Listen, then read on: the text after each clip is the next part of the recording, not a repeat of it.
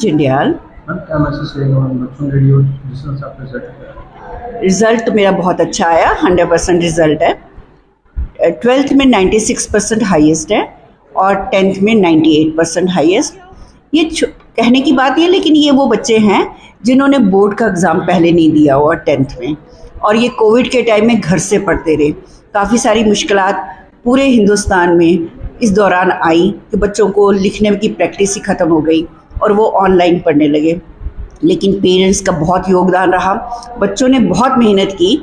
घबराए हुए ज़रूर थे ये लोग 12th वाले बच्चे, लेकिन ये है कि मेरे टीचर्स ने दिन रात इनके ग्रे एरियाज़ ढूंढ के कि कहाँ कहाँ इनको मुश्किलात है, वो सारे हमने कैटर करने की कोशिश की।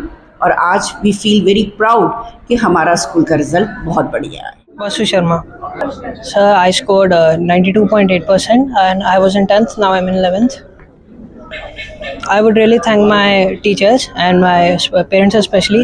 उन्हीं का बहुत योगदान था, उन्होंने मुझे मोटिवेट किया and thanks to all of them, that's why I scored the marks.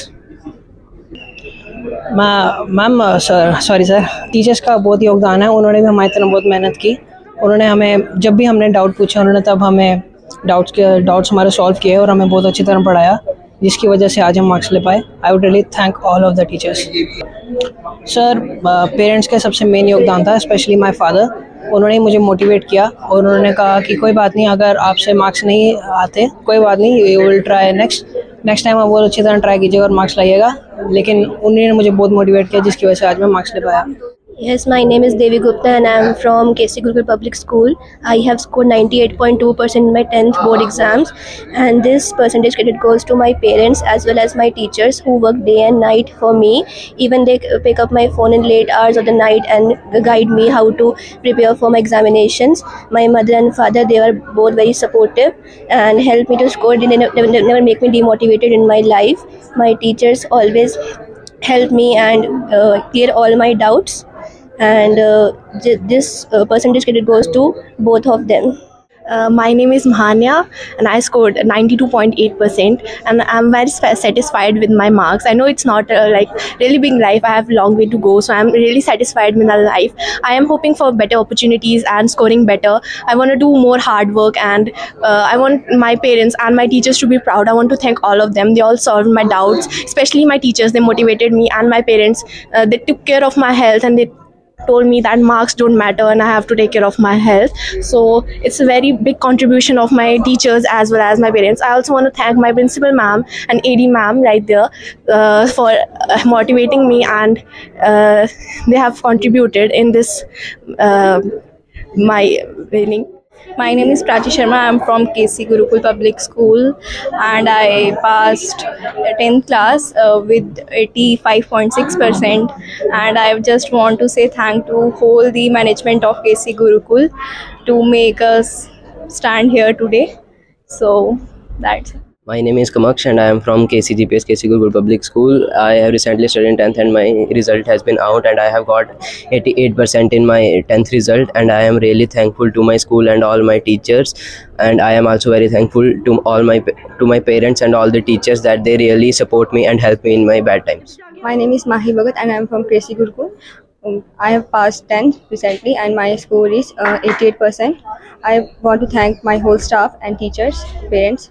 My name is Bhumika Sharma and I am from class 10th. I have recently studied 10th class and as CBSE exam result have been released, I have scored 85% and I'm very happy and grateful to all my teachers, parents and especially my school management. So I'm very thankful to them. I'm Niharika Sharma from KC Gurukul Public School and I have scored 89% in my 10th standard. I want to thank to all my teachers who helped me in this process, and thank you to school management also.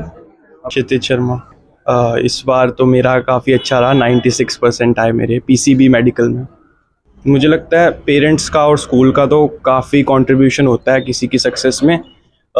जैसे school में हमें boards के बारे में काफ़ी कुछ बताया जाता था। जैसे मेरा तो मेन टारगेट नीट था, तो मुझे ज़्यादा पता नहीं था बोर्ड्स के बारे में। मैं आता रहता था और बीच में टीचर्स ने काफ़ी हेल्प की, टेस्ट में काफ़ी हेल्प हुई। उनने बताया कि बोर्ड्स के लिए तुम्हें सब्जेक्टिव वे में कैसे पढ़ना है पूरे साल।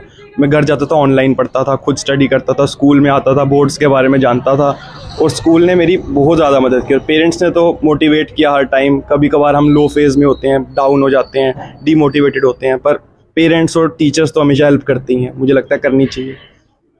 मुझे लगता है be true to your self, जब तुम्हें पसंद है वही तुम करो। अगर तुम्हें ये सब्जेक्ट पसंद है तुम लो। से मुझे हमेशा से इंटरेस्ट था बायोलॉजी में, मेडिकल में, तो तभी मैंने वो लिया और तभी आई थिंक मेरा स्कोर अच्छा रहा। और पेरेंट्स से खुल के बात करो, टीचर से खुल के बात करो, टीचर्स की सुनो, हेल्प लो उनकी। That's all. Shraddha जुच्छी 93.8 KC Gurukul public school.